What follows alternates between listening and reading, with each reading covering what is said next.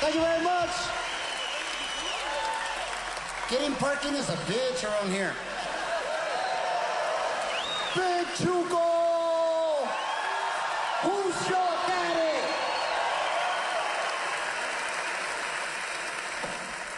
Put on your seatbelts. It's gonna be a bumpy ride. I love El Paso. People bitch about the weather. I say it's preparing me for hell. I like the hot weather, man. People die of heat exhaustion. Dying of heat exhaustion has got to be the dumbest thing you can do. Because there's no reason for it. Take your ass to a supermarket. Lay on the frozen fish section. Hijo de la chingada. Some lady's going, is there any fish? Aquí está el catch of the day. And it's already been breaded for you. Órale. Think of it as Mrs. Paul's. And weather affects us. When it's cold, it only makes women sexier. Your nipples get hard. Women are always doing this at concerts, you know. They always cover themselves. They're outside. They got the mini skirt. You know, they always ask, is it cold or is it me? Just move your hands. Let me see your nipples. I don't know. When it gets cold, you get sexier. For men, when it gets cold, our nuts disappear. I was in Chicago. It was 10 below zero. My balls went up into my stomach. I didn't even know they had a garage. It gets cold, man. It does terrible things to your penis. You're out there apologizing, going, no, really, it's not like that all the time. You don't have any balls. And your dick looks like an eraser.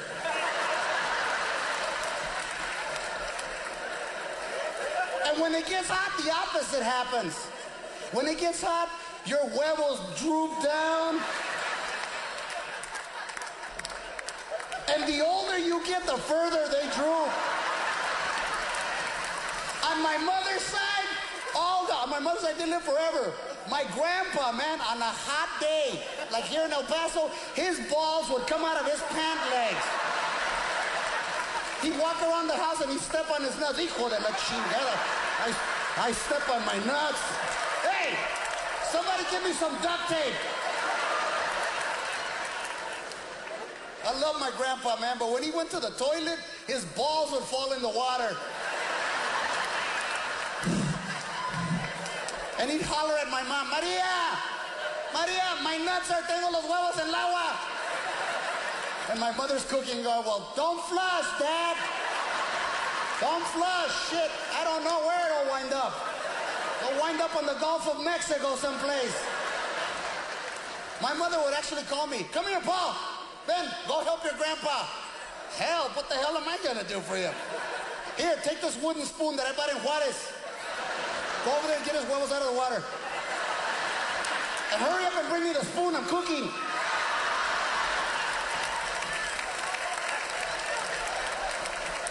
We are trying to find a woman like our mother, subconsciously or consciously. We are. And it's hard because they don't make them like that anymore.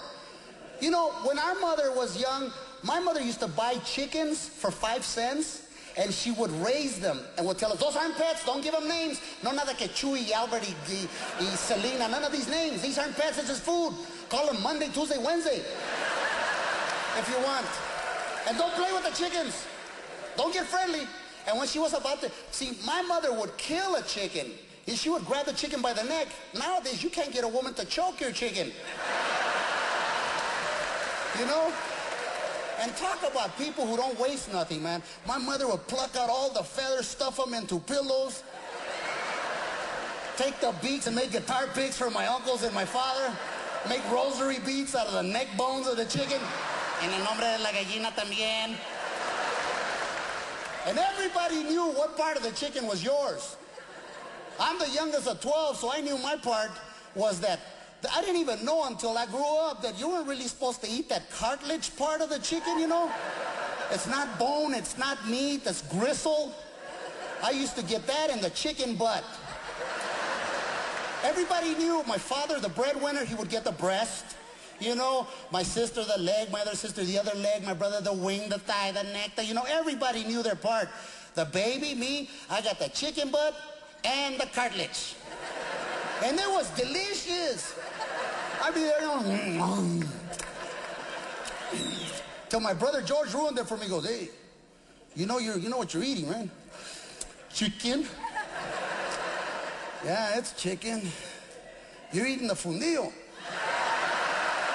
What? That's chicken. Yeah. The fundido la gallina is what you're eating. I'd ask my mom, Jorge dice que I'm eating the fundido, the butt chicken del fundido. Cállate y cómete tu culito.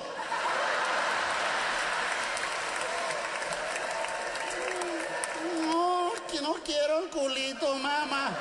Cómase su fundido. What do you think they make McNuggets out of?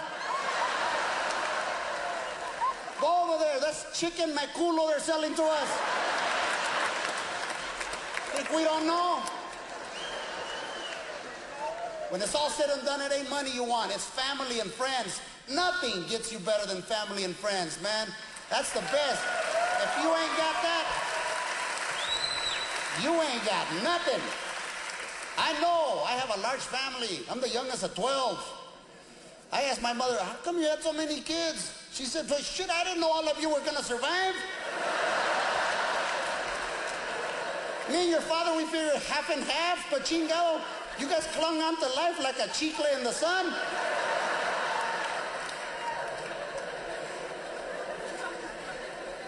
I think Mexican parents have a lot of kids because that's their form of social security. They know one of them might make it, and that's what they're going to live with. Whoever has the most money, that's what they live with.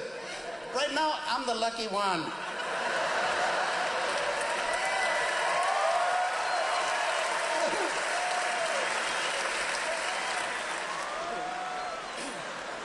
My family's out of their mind.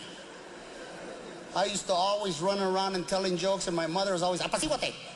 She's a real Mexican, apaciguate. Shut up, quit clowning around. Why are you such a payaso? This is a tribute to my mother, by the way. This payaso cafe. Because that's what she used to call me. Ay, ¿por qué eres tan payaso? You're a payaso. Running around. Telling jokes. Laughing all the time. Life isn't about laughing. I never got that. No, pues what is it about? It's about, you know, other than just laughing all the time. What could be better, people, than just laughing all the time? No, cabrón, ya estás riéndote todo el tiempo. You're laughing around. Where is that going to take you in life?